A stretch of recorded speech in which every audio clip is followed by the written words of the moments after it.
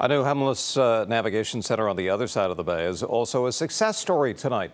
Just 2 weeks after opening its doors in Berkeley, it's already getting people into permanent homes. KPIX 5's Don Lynn shows us how it works. Good girl. Sarah Smith, homeless for more than 10 years, says her pit bull mix keeps her sane and alive. There's no shelter that'll take pets. She's my heartbeat. I'm here, they sleep in the bed with us.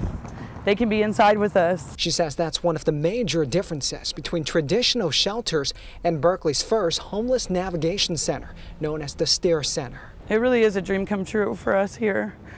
And there's no words to really explain it. Just to wake up and be able to use a toilet is a huge thing. Unlike a shelter, Sarah, her fiance Zach, and their 2 dogs can share a space together.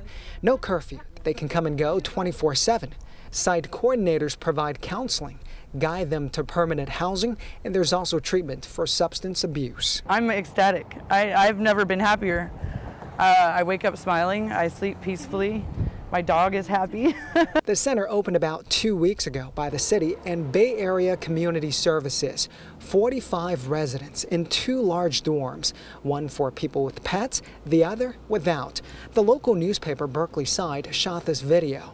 There's a recreation center, shower facility, and laundry room. The success so far is really amazing. Mayor Jesse Adigan says 5 residents have already moved into permanent housing. Our goal is within 5 years to guarantee shelter or housing for every unsheltered individual in the city of Berkeley. Vietnam vet and guitarist Edward Jackson is hoping he'll soon sign a lease for his own apartment. I'm just terribly satisfied. And without this place, I'd have to wiggle and wobble. I think it's given me a chance to get my life back together.